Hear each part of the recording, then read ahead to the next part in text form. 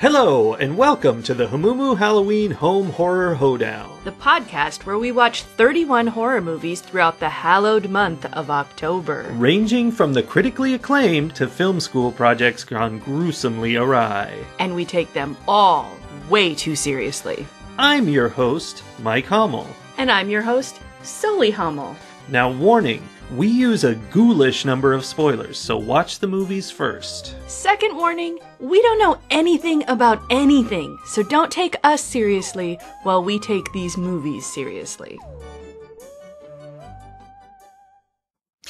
Are you ready to talk about Martyrs, the French movie from 2008, and Martyrs, the American movie from 2015?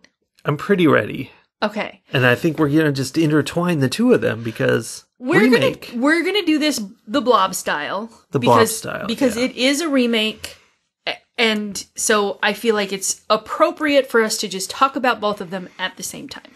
And if you spoil one, you spoil the other because it really is a remake, even though it has some significant differences in the plot. I mean, yeah, so what you just said is an interesting sentence, but I agree. I think anyone who doesn't want to be spoiled for either of these movies should go watch them first. Sure. And then come back. Yeah, and I'll just tell you should probably watch the French one. I mean, should they?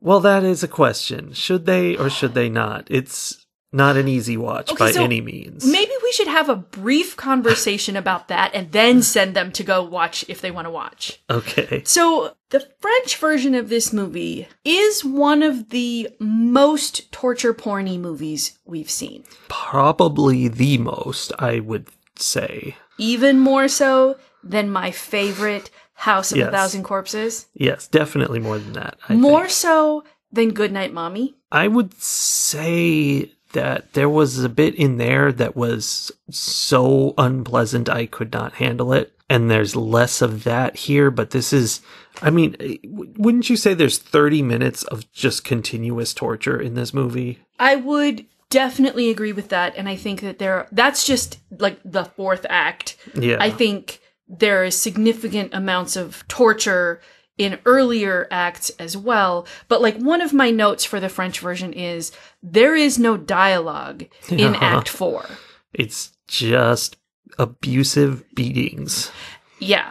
And not like this sneaky off-camera, oh, we're going to use electricity and water kinds of torture. It's straight up the main character getting pummeled by a very large, muscular man. Which is interesting you mentioned because they explicitly did that in the American version. They're like, we're doing torture too, and they electrocuted her. Yes, exactly. Like they pulled all the punches, literally and figuratively. Yes. In the American version. It was still torture-y. They were trying to have the same thing, but having watched the French version first, I was like, oh... Well, there's nothing happening here. That was my problem. I was watching the American one and thinking, like, I can't judge what I'm watching at all. Right. Because I watched that other movie first. Like, maybe this is a super intense, hardcore movie. Doesn't seem like it. No. I had the same thought. I was wondering, like, okay, if we had watched the American version first, would I be more horrified by what's going on? Because right now I am not at all horrified. I just keep comparing it to what happened in the other one, and like, this is nothing. Yeah. Okay, so basically, for those people who are waiting to decide whether they should go watch these movies or not before listening to the rest of this, if you have the stomach for, like, true, authentic horror, like, violence horror, definitely, I would say watch the French version. I think it is an interesting movie, but you have to have the stomach for it. Yeah, it's not easy to watch. If you don't like that sort of thing, maybe go watch the American version? Maybe. Or just, or not. Go watch Friends. Or just listen to us. Yeah, listen to our podcast and then watch Friends. Okay, I feel like that's enough prefacing. Yes. Welcome back, those of you who went to watch one or two of these movies. And are you guys okay? Yeah, are you... if you watch the French version, do you need anything? Do you want a hot cocoa? Are you going to be able to sleep? Take care of yourselves. Okay, so now let's really talk about these movies. They are both the story of a girl, I don't know, maybe 10, 12 years old, who escapes from her captors, who we do not know at the beginning. Yeah. And ends up in an orphanage and is befriended. So the girl Lucy escapes from her captors and is befriended by Anna. And they grow up together. And then we jump forward 10 or 15 years, depending on the movie. Yes.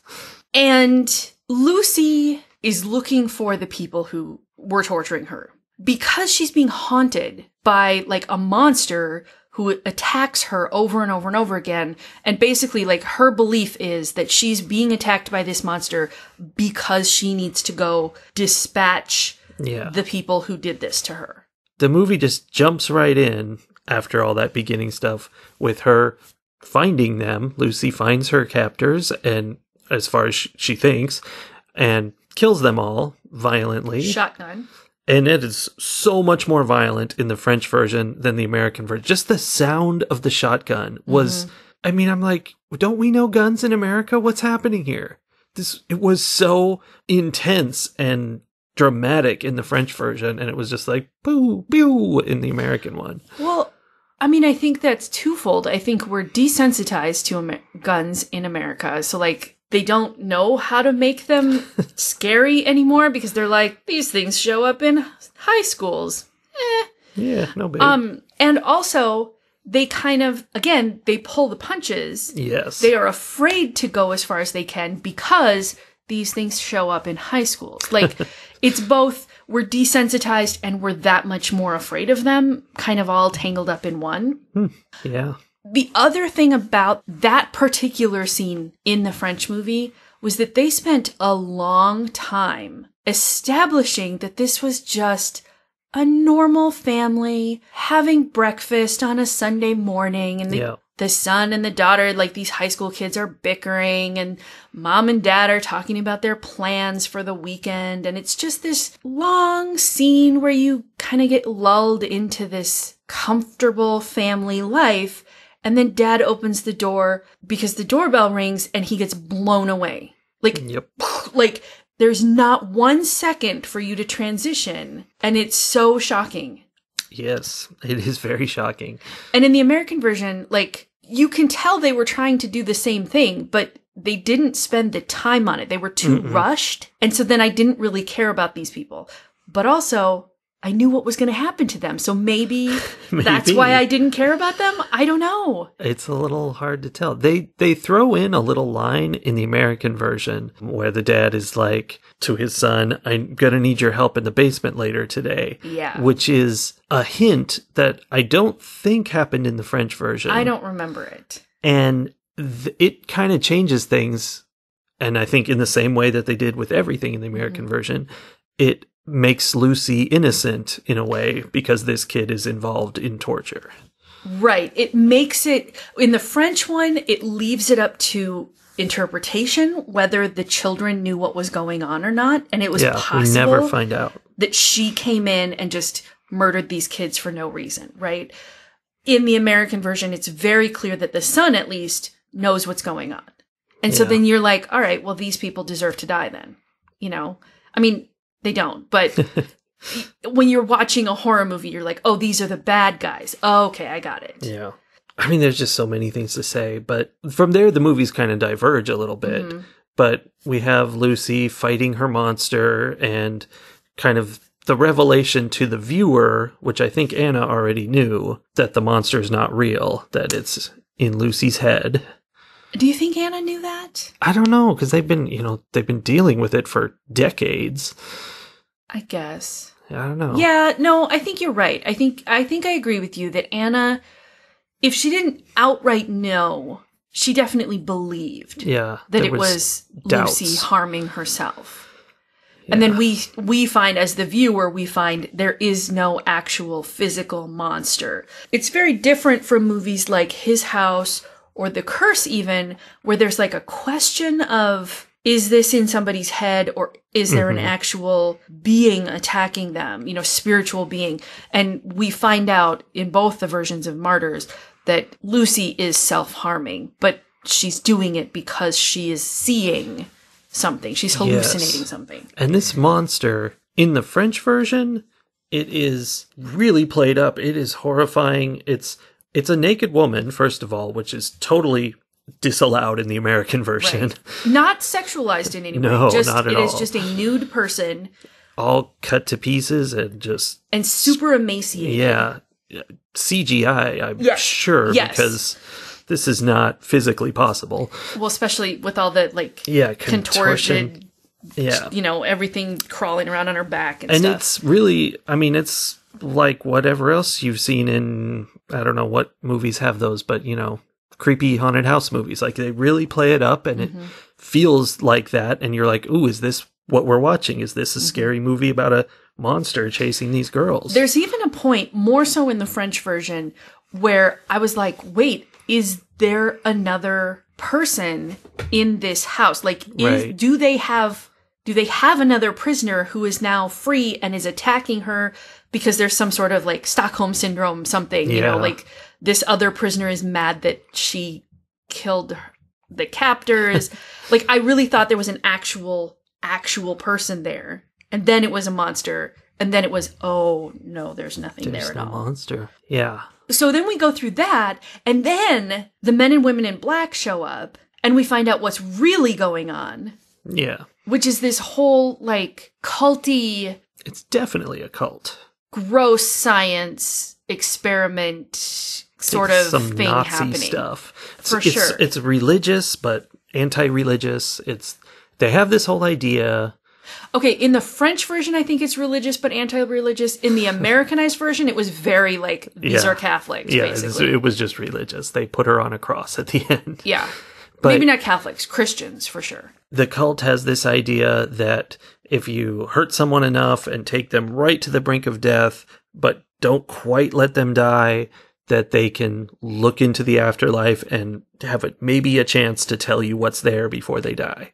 Right. So they have this belief that there's all these images of people who suffered terribly, and then before they died, they kept saying, and they were still alive, and they were still alive. I'm like, okay, guys, take a chill pill. But before they died, I think the idea was that it looked like they were looking to something else, and that they kept pointing out the eyes, and I'm like, yeah, they just look like they've been suffering horribly. Yeah, they don't look happy. I think the idea, though, was that they had been suffering, and if there wasn't necessarily a sense of peace, at least they were disassociated from the suffering, and that they looked like they were looking at something that wasn't there. Yeah. And so they wanted to find just the right person who could withstand the torture and the suffering and the pain long enough to have that observation and still come back and tell them about it. And so that's where the name Martyrs comes from. It wasn't about people dying for their beliefs, which is the more common definition. Yeah. It was going back to the original root of the word martyrs. I guess it's Greek something, I forget. Yeah. That has to do with the word witness. So it was about they wanted someone to witness the afterlife and then come tell them about it. And then here's a real end point spoiler, but in both movies, something happens that later on I thought, and I was like, wait a minute. Mm-hmm. In both movies, someone who hears what the victim has to say dies by suicide immediately. It's like the thing that they say is so terrible that they can't handle it, so they die, but it's not, because they're literally telling them what will happen when you die, and then they go and immediately die. Yeah. So it seems like it sounds really good. They're like, ooh, let me get in on that. Maybe, but it definitely doesn't give that impression. No, it doesn't. It's weird. Yeah. They're not avoiding whatever she's telling them by doing this, so... I mean, maybe they are somehow? Maybe she's like, unless it's suicide, this happens. And they're like, oh, I gotta get out on that. That's an interesting point. Because at the end of the second one, I mean, I had this thought after both of them, but at the end of the second one, I definitely was like, okay, I don't understand what that was supposed to say. Was it fear? Was it guilt? Was it rushing to get there? Well, yeah. I mean, I don't know. And was it being driven mad by the unknowable thing that they've probably been more like told? that. Kind of, it's Lovecraft solely. But whatever it is, it's very selfish because they hear it and they want to make sure no one else hears it. Maybe that's what it is. Maybe it's something people aren't meant to know and they are making sure no one gets to hear it. In neither version did the people in black feel like the kind of people who were going to selflessly do anything. That's true. So now a major difference between them. Oh, we almost have to go all the way back to the beginning to discuss this major difference, because in the French version, Anna is the one suffering and becoming this like super martyr person that they were looking for. And in the American version, Lucy is the one. Which is a good thing. But then Anna tries to save Lucy and then also manages to do... like they're both being tortured? Well, there was a thing at the end of the American version as Anna's like running through the compound trying to get to Lucy, killing everybody in her path. Mm-hmm. Every time she fights a different person, she gets injured kind of badly. Mm-hmm. And so she's getting more and more injured. And I'm like, ooh, maybe Lucy's a failure and she's going to take so much damage through the course of this that she's really the one. Like, that's kind of interesting. Mm-hmm. And she did sort of collapse at the end, but I don't know. No, but at the end, she definitely saw the thing that Lucy saw. They rode on a cloud together. Yes. How they decided to do the second half of these movies speaks strongly to something.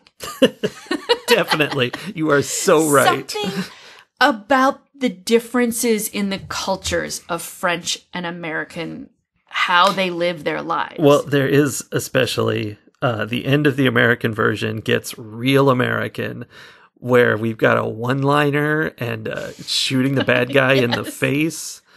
Oh yeah, Anna goes like straight up Die Hard and is like, "You tell me." I'm like, okay. Yeah. No, but more so, and again, like, okay, so like I said, we have to go all the way back to the beginning, or maybe the middle. I don't know. This movie starts over like 5 times, where it's like 5 different vignettes. That was my note that I had to underline for the French version. I'm like, the situation in this movie is constantly changing. Yes. I'm always on my toes, like, okay, now we're in this kind of story and this is happening. And it was really like up until the last 40 minutes, which were just quiet torture. It was this ever-changing mystery, and it was really, really interesting. Yeah, it was several different movies, all, one after the other. And it all made sense, though. Eventually. It would go from one to the next. So that's another point. Oh my god, there's so many things. Okay. There's so many. So that one is a shorter point. That point is the French version was super willing to let you be absolutely confused and have no idea what was going on for most of the movie. Yeah, they were like, you'll work it you'll out. be fine. You'll figure it out. Just keep watching.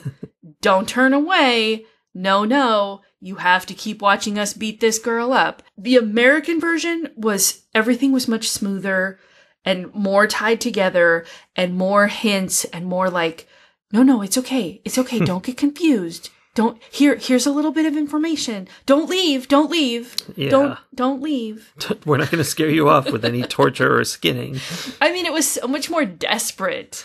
Okay, But going back to the characters. Lucy and Anna are totally different people in these 2 movies. Yes. But it's not subtle so much, but it's not like you have to think about it. It's about pieces of them that you have to put together on your own rather than things that either movie tells you about them, if that makes sense. In the French movie, from the very beginning, Anna is all about taking care of Lucy and is obsessed with her, basically. Lucy is super broken, and Anna is just like, yes, I will take care of you, my broken friend. Yes, Anna is tough, and Lucy is feral.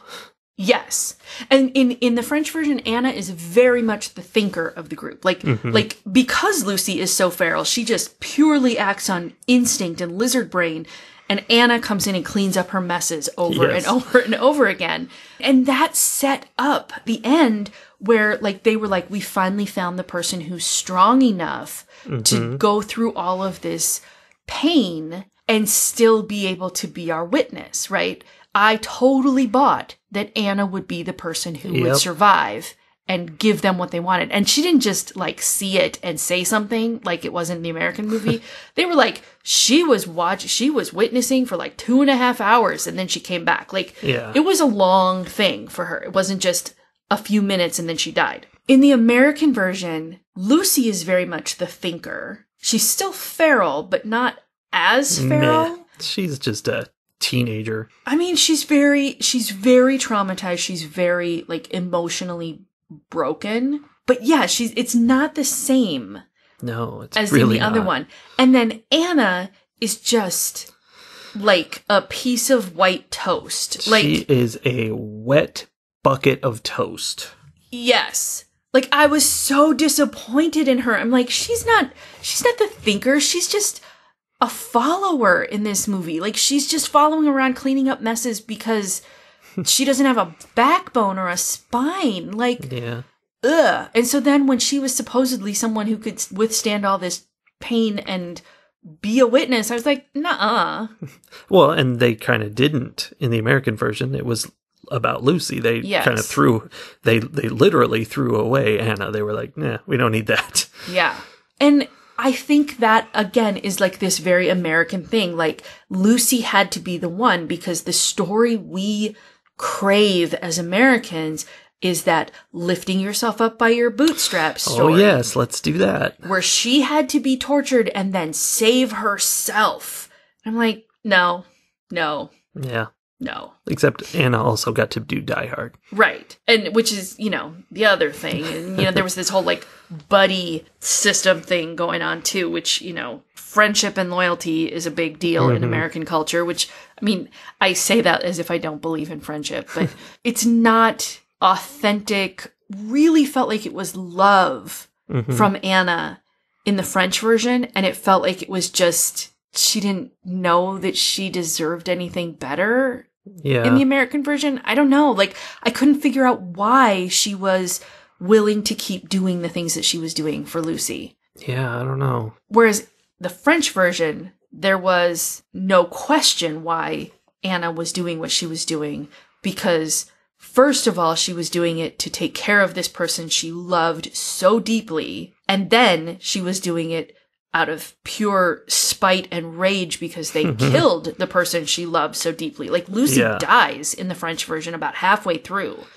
Yeah, which is very not the American version. No. Anna never had a chance to say to Lucy, you were right. They were the people who tortured you. She finds out too late. Yeah, so, like, Lucy dies thinking that Anna didn't believe her, which she didn't. Yeah, at the time. But, like, there's never any redemption or resolution to things. It's just like, well, that was terrible and now she's dead. And the American version cannot, like, you cannot leave things that way. American audiences do not tolerate that kind of stuff. I was thinking about that, and I will say it's not quite that simple. It's not the countries. It's Hollywood, not America, because this movie is like there's plenty of deep, crunchy, horrifying, hardcore indie movies made by Americans. It goes real dark in America. Yes. But it doesn't go out to the mass market. And this was very much a Hollywoodized, made for the masses kind of, let's water it down. We get a bunch of notes from the studio. We're going to make sure nobody's too upset about anything. Yeah. And I don't know if this French one was for mass market in France, or if it was just like we're doing some kind of special, film festival or something. Yeah. I did see in some comments on like IMDb or somewhere where people were like, why are we getting these like really, really horrific movies out of France every year? Like, is France okay? Yeah. So maybe they do. Maybe they put it out in the mass market. I don't know. But they were talking about like film festivals and stuff. Yeah. So I don't know if it was like big name film festivals or niche film festivals, which, I'm sure would make a big difference. But I do think that there's like, well, it's like we talked about way back, 20 years ago when we went on our trip to La Paz. Right. It was one of our like first as a couple going out of the country to a place where we didn't speak the language. Well, I didn't speak any Spanish at that point. You spoke un poquito. Enough that we weren't going to like die. Maybe.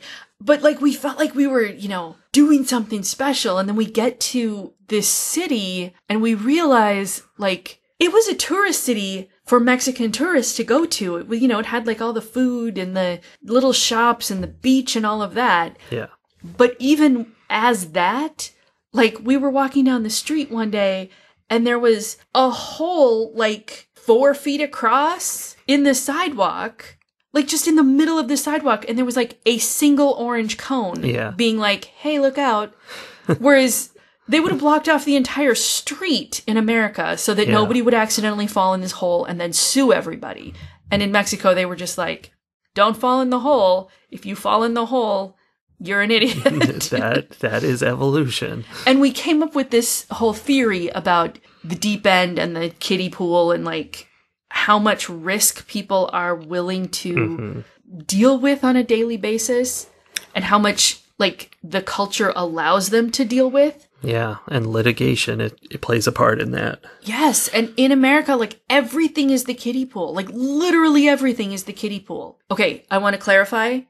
Everything for people like us with the amount of privilege that we have is the kiddie pool. Like, you and I have never moved through the world without, like, our water wings on. Yeah, and bumpers in the lanes. Right.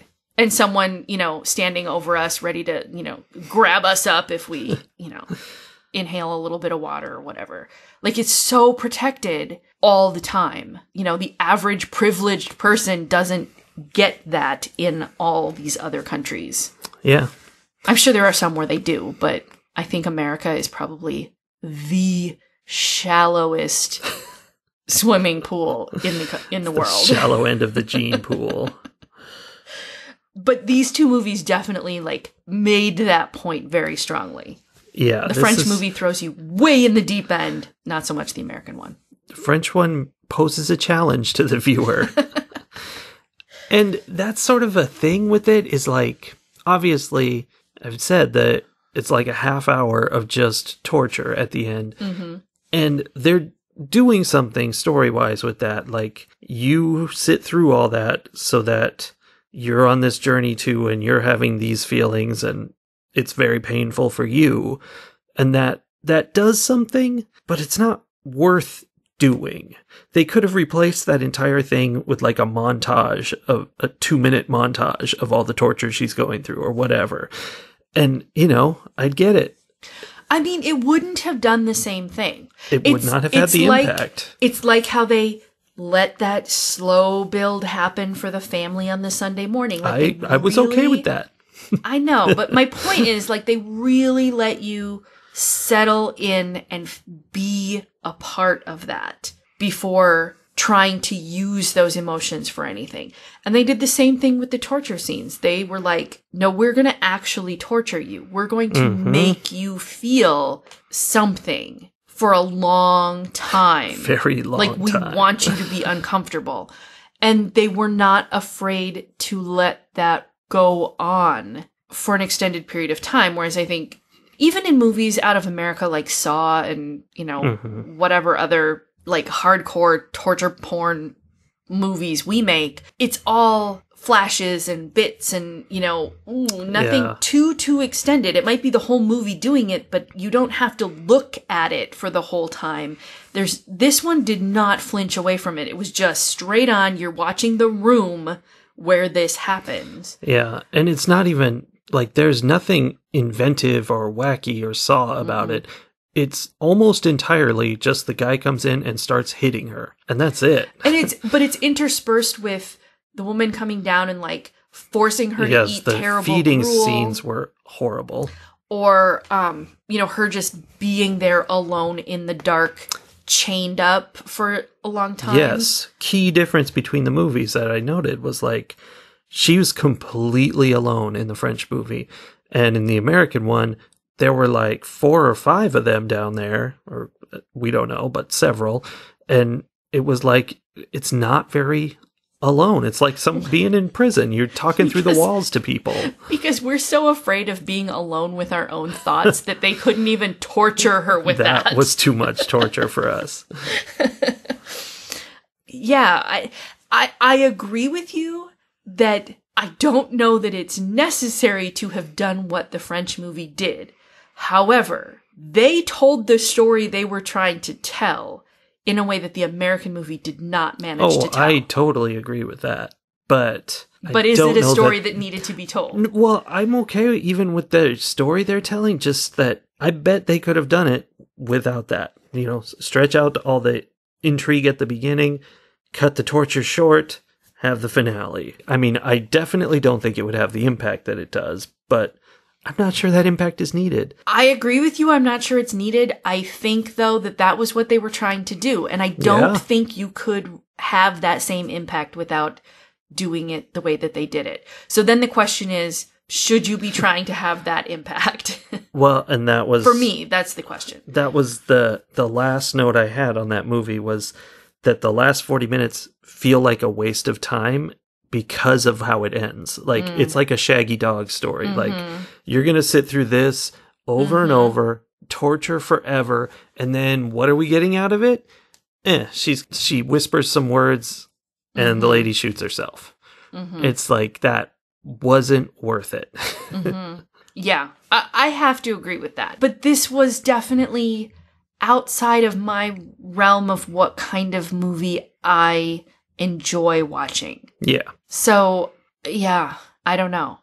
I'm really torn because when I write, those are the kinds of stories I want to write. Like, that French version tapped into emotions like very few of the movies we've watched this month have done. I would say Goodbye Mommy is the only other one that might have tapped into something quite as visceral, and it was for the same reason. It was so visceral. Yeah.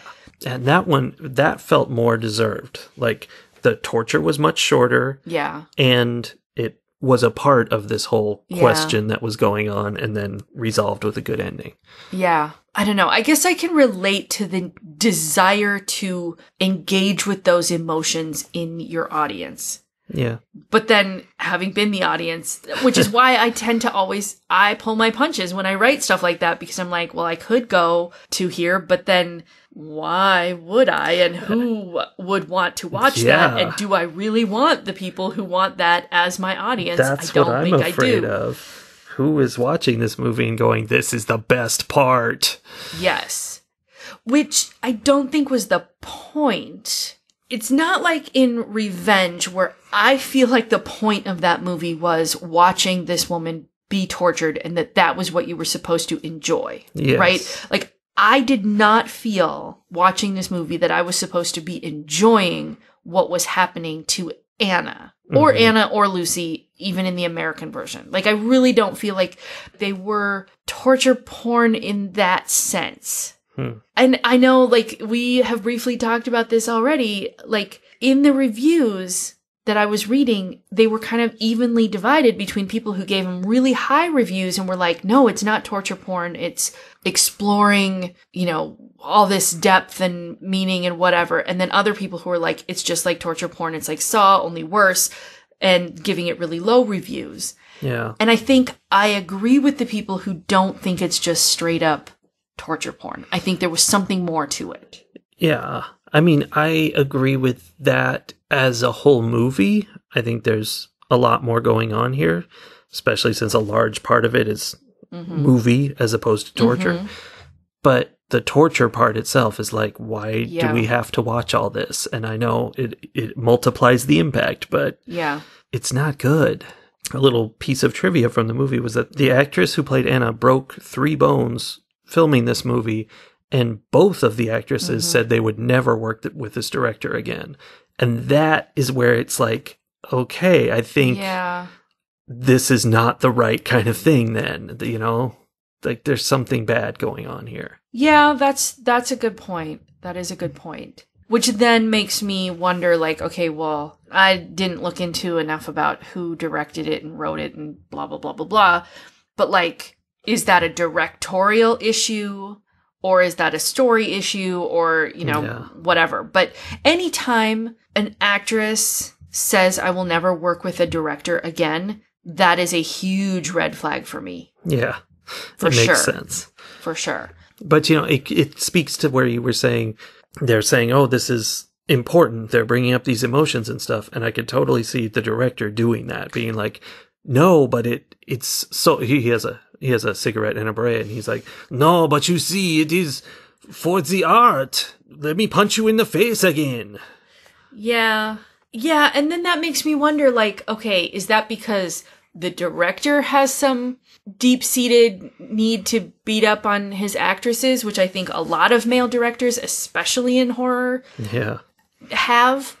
Or is that coming from the story? Like, where does that come from? You know? And is it coming from the culture that would allow a story like that to be written? And then, like, there's so many layers. Oh, it reminds me of a line from the French version where they said, of course, young women are the ideal martyrs. And you're like, yes, we're going to make sure those are the people we're going to torture. Yeah. I mean, I don't want to say this was a feminist movie in any way, shape, or form. Like, I do not want to suggest that. I don't think so.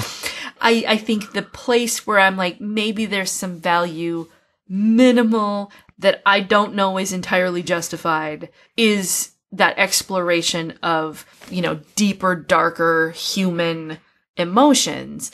And that's the other thing about the French version. The original was written by someone who was experiencing a massive depressive episode. Like, he says that, like, it comes from this, like, hugely depressive place in his life so then he is trying to dig out all of these really dark, gross, pussy feelings of, why am I alive? You know, what do I deserve? Blah, blah, blah. Now, the fact that he felt the need to then put those on female characters instead of male characters. It's interesting. Is an interesting choice. Mm-hmm. And I did think about that during one of them. I can't remember if it was the French one or the American one, but I did have the question of, like, how would this movie feel different if this was a male character going through exactly the same thing? Because there was nothing inherently female about it. No, not at all. It could have been literally anyone. In fact, the pictures that they showed were like people from all over the world, lots of different cultures, people who had been tortured, people who had cancer. Like, it wasn't even that you had to suffer through torture. It was just that they were like, well, this is the way we can make sure that you're suffering. So I don't know. I think it could have been almost exactly the same and removed some of that we like to see scantily clad, bruised women piece. For sure. Yeah. Ratings. So I think I've made it fairly clear already that I have an appreciation for the French version. I'm not sure that I feel good about that appreciation. I appreciate it in much the sense that I appreciated House of a Thousand Corpses. It was much too violent, much too everything for me. I don't want to watch it again, and I would be very careful about who I recommended this movie to. Yeah. That being said, I think it accomplished what it was trying to do, and I think it did it in a way that impresses me. And again, I don't know that I feel good about it, but I'm impressed by it. So I'm going to give the French version 4 head staples out of 5. The American version I was much less impressed with. Yeah. I feel like perhaps it suffers from the fact that it came second, and I knew what was going on. Yeah, I think so. But also, it suffers from being a Hollywood movie. I think it took all the edges that the French movie had and, like, sanded them down so that no one would get hurt hitting their heads on them. You know, it was just so kiddie pool. So I am going to give the American version 2.5 drain pipes out of 5.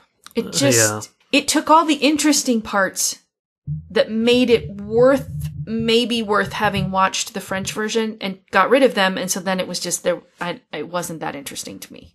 Plus it was just all like, now it's just Christianity and whatever. Not original enough. Well, you kind of stole my thunder by using the exact numbers I was going to use. So I don't have to say my numbers because they're your numbers. I just want to say the French version, until the torture starts, I would give a 5, maybe a 5+ to. It was awesome. Yeah. And then it was just relentless torture after that. Yeah. So that's very sad. The American version, no problem giving that one a 2.5 all the way through. At least it was consistently a 2.5. Yes, it didn't have any troubles with any dips. Yeah. Now that's one where if you want something that feels American edgy, that would be a movie to watch. Like if you want to watch one where you're like, ooh, I watch scary movies, go for it.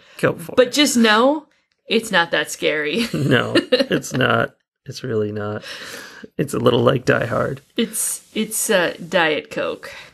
Okay, so next up on our list, what is MovieBot presenting us with? Well, this is super fun for us. You know how twins are born at the same time, because that's how twins work? Yes. Our movie for tomorrow is La Llorona from 2019.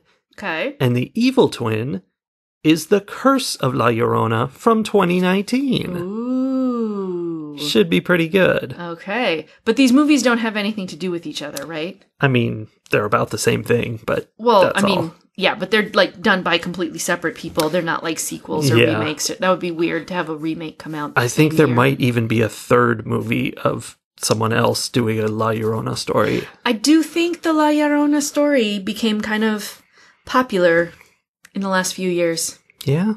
I don't know. We'll have to see. All right. Well, we'll be back tomorrow to talk about that.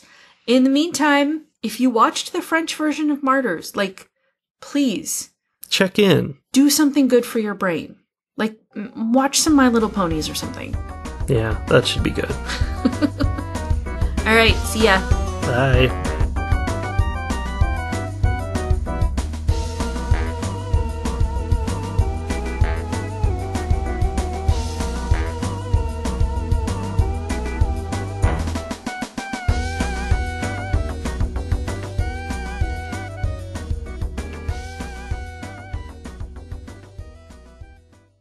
I find that amusing. I find it offensive. He did not like that.